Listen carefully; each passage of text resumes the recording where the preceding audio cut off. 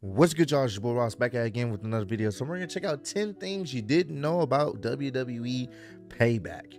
Payback is this coming Saturday as I'm filming this right now. I'm gonna be honest with you, for the first time in quite some time, I'm not as excited for a WWE pay-per-view as I usually am. This one is I don't know, it's kind of middle of the road for me. There are some matches I'm looking forward to, but I'm not excited for the overall pay-per-view as I have been for the other pay-per-views WWE has put on for the past, I want to say almost year and a half now. So we got to check this out since, you know, Payback is right around the corner. I will be doing my preview and predictions on who's going to win and how things may play out. But ultimately, Payback has always been kind of a B-level, sometimes a C-level pay-per-view.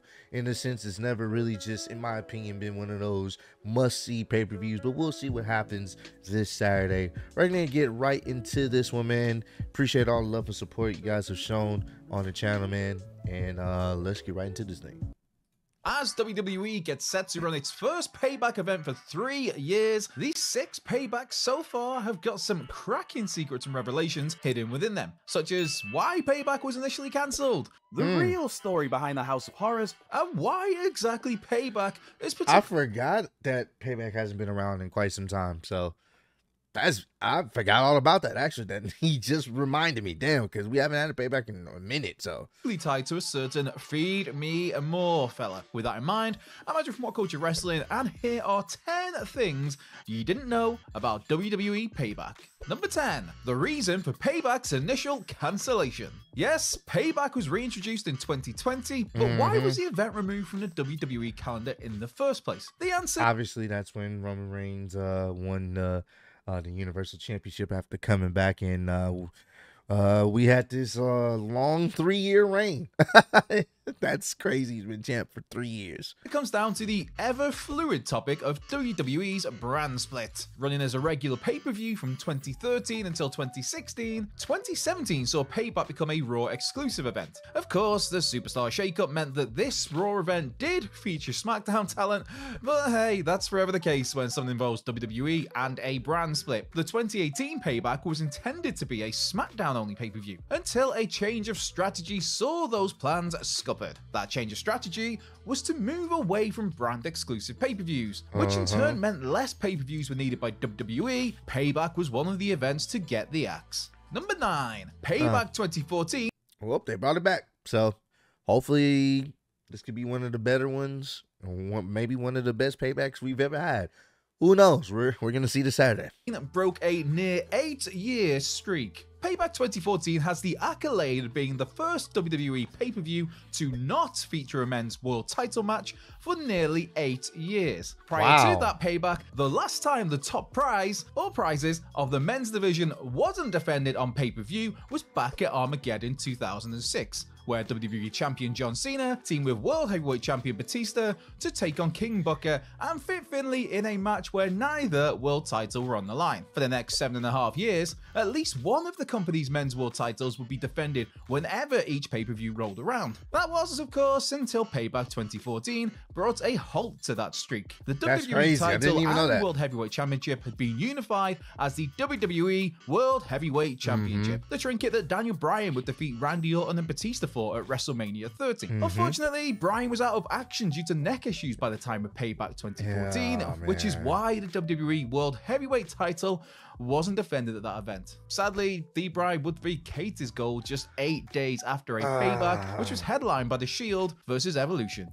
And that was good. I will say that there has been some good matches on Payback. I'm not going to sit up here and make it seem like Payback's always had, had some trash matches or it wasn't worth the time. 8. Keith Lee's only singles WWE PLE win. Oh, Received damn. nods of approval from both Roman Reigns and Brock Lesnar during his initial appearances on the main roster. Big things appear to be in the future for Keith Lee, once he moved from NXT to Raw after SummerSlam 2020. Sadly, a mixture of Vince McMahon and some extremely serious health issues with Big Keith meant his spell on the main roster was a forgettable one. Discounting his time in NXT, Payback 2020 was as good as it got for Limitless's WWE run, as that Payback saw Lee score his one and only singles win on a WWE Premium Live event, which came over 14-time world champion Randy Orton. That's would be on crazy. Raw's winning team at the Survivor Series that November, but Payback stands as the former NXT champion's sole one-on-one PLE win from his time on the main roster. Considering how many expected to see Keith Lee as a major player on WWE Premium Live events for years to come, it's somewhat remarkable to reflect back on the role that Payback now has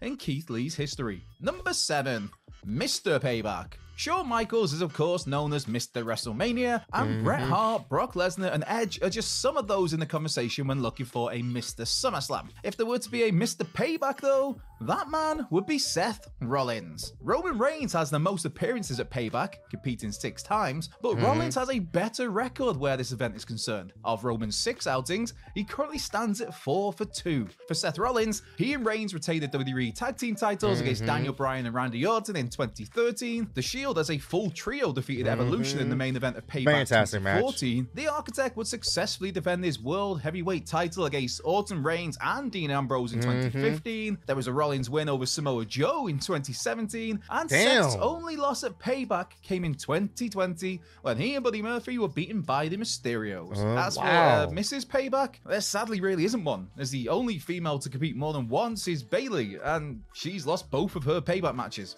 Number 6. I didn't even. That's crazy. That's a crazy little factoid. My boy Seth Rollins only lost 1 time at Payback, so he's supposed to have a match with Shinsuke Nakamura for the World Heavyweight Championship. Will he be 5-1? I'll get my thoughts and opinions on that on my preview and prediction video.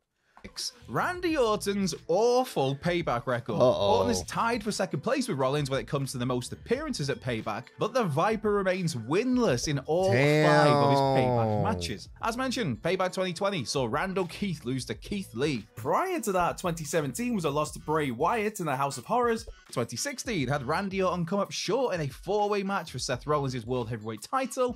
2014 had Randy part of that Evolution that lost to the Shield. And 2013 had Orton unsuccessfully teamed with Daniel Bryan against the Shield, Seth Rollins, and Roman Reigns. Yeah, Payback's not great for Randy. Number 5, apparently. Less than 1 hour of women's wrestling. Of these 6 Paybacks so far, the women's matches of these events total less than 1 hour. To be specific, WWE's ladies have wrestled for 57 minutes and 21 seconds cumulatively in the history of Payback. AJ Lee defeating Caitlyn for the Divas title at Payback 2013, Paige retaining that same title against Alicia Fox in 2014, and Naomi and Tamina beating the Bella Twins in 2015. All of those matches clocked in at under 10 minutes. Alexa Bliss defending the Raw Women's title against Bayley in 2017, and Shayna Baszler and Nia Jax beating Bayley and Sasha Banks for the women's tag titles in 2020. Those matches would just nudge over that 10-minute mark, and the longest women's match in Payback history happened in 2016. That 2016 event saw WWE Women's Champion Charlotte Flair take on Natalya in a bout which ran for 13 minutes and 4 seconds. And for those wondering, the shortest Payback women's match was that Paige and Alicia Fox match, with the Anti-Diva tapping out Foxy after just 6 minutes and 37 seconds. Less than 1 hour across 6 events. That's pretty darn horrendous. Yeah, that's kind of that lets you know. That lets you know how they used to view the women's division. To be honest with you, they still kind of like iffy on it. It could be so much better. It can be so much better. It's not that is what it used to be, because they used to not really care about the women at all. But in this case, it's like I can't even really describe it. It's like outside of the main few stars, everyone else kind of just don't really, matter to it seems like to management. So I mean, they are in a better situation, but at the same time, the women's division could be so much more better. So that's crazy. Out of all these Paybacks, the time of wrestling is still under an hour. That's insanity. Number 4, the Ryback connection. To steal a line from Randy Savage, Ryback very much had a cup of coffee in the big time. Oh yeah. Dreadful impression, I know. But upon the former Skip Sheffield returning from injury in April 2012 with his new Ryback mantle, the powerhouse went on a tear through the roster. He was definitely over. I saw Ryback come up short against then WWE champion CM Punk. He was definitely over. Post WrestleMania 29 put the big guy up against John Cena, who by that point was once again WWE champ. At the first ever Payback in 2013, Ryback was a major player, main evented against Cena for the WWE title in a 3 stages of hell match, headlining the pay-per-view against the biggest star in the modern era. It doesn't get much bigger than that. Skip ahead just 3 years and Payback would again be noteworthy for Ryback, but this time for being his final appearance with WWE. Losing to Kalisto on the event's pre-show, Ryback and his pre-show stopper trunk soon departed the WWE due to a pay dispute. From the Payback main event to the Payback pre-show is quite the journey. Yeah, that is kind of crazy. You go from the main event to pre-show status, and then you out the company. That's kind of wild. In just 3 years. Number 3, the Hitman's last ever sharpshooter. Payback 2016 has the honor of playing host to Bret Hart's final ever sharpshooter. Despite being forced to retire in 2000, there were still occasional moments where Bret got physical, such as putting the sharpshooter on Damien Sandow on a 2014 episode of WWE Main Event. As it stands though, the final ever sharpshooter of Bret Hart's career belongs to Payback 2016, where the WWE Hall of Famer was in the corner of his niece Natalya as she challenged Charlotte Flair for the WWE Women's title. With Flair having her father in the corner, the excellence of execution was there to neutralize the Nature Boy. Natalya would get screwed on that night, but at least post-match she and Bret Hart got to lock in simultaneous sharpshooters.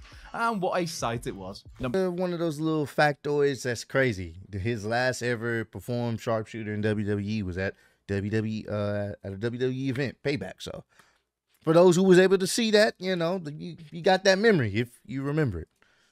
The final WWE match for Cody Rhodes. At that 2014 event, Cody and Goldust came up short against Ryback and Curtis Axel. Left rocked by this loss, Cody followed the Owen Hart mantra of enough is enough and it's time for a change. Only that change initially involved Cody putting Sin Cara and then R-Truth with Goldust. With those partnerships not working out, Cody then debuted his face-painted, bodysuit-wearing, eccentric persona of Stardust. We'd had the Legacy Cody, we'd had dashing and undashing versions of Cody, we'd had the Rhodes Scholars Cody, and Payback 2014 had seen the final match for the Cody Rhodes name. The promotion was obviously extremely eager to welcome him back to the fold as Cody Rhodes upon the American Nightmare's return to WWE last year. Number 1, the I'm not even gonna lie to you. Once they changed him, I wasn't a big fan of it. I get it. They were kind of following in the footsteps of his brother with the whole, you know, Stardust, Goldust, situation. I get it.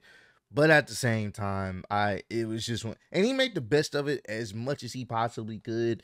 But it just, for me as a fan, I wasn't a big fan of the character change or whatnot. And ultimately after that, he ended up leaving WWE. And now he's back, and he's one of the biggest stars in the company, one of the biggest baby faces in the company. So, things happen for a reason. They were supposed to happen that way, and it's all come full circle. Truth behind the House of Horrors. Oh boy. Payback 2017 took place from San Jose, California's SAP Center. One match started away from that arena. Yes, that would be the House of Horrors match between the late Bray Wyatt and Randy Orton. At the time, this House of Horrors was depicted, based on the time it took the competitors to return to the arena, as being approximately a 30-minute drive from the SAP Center. In reality, the drive from the Payback venue to Wyatt's creepy old house would have been closer to 30 hours rather than 30 minutes. As picked up on at the time by Sports Illustrated, the House of Horrors itself was located at 39115 Business 10 Highway, Richmond, Missouri. Not just that, but the property was also listed for sale at the time of Payback 2017. How the hell did someone find this information? It's fucking insane to me. With a house available for the fairly modest sum of $36,000. Sure, the house and its outbuildings needed a bit of work, but $36,000 seems like a steal for someone wanting to make memories in the one and the same place where Randy Orton had a refrigerator dropped on him. So that's our 10 things you didn't know about WWE Payback. Be sure to like, subscribe, comment, share, turn those notification bells on, and come and give me a follow on Twitter or X at WhatCoachW. Someone found the actual house and it's on sale for like $36,000 or whatever. If someone buys that house, they can be like, yeah, this was the match where Randy Orton got a refrigerator thrown on him. You know, memories. And once again, rest in peace, Bray Wyatt.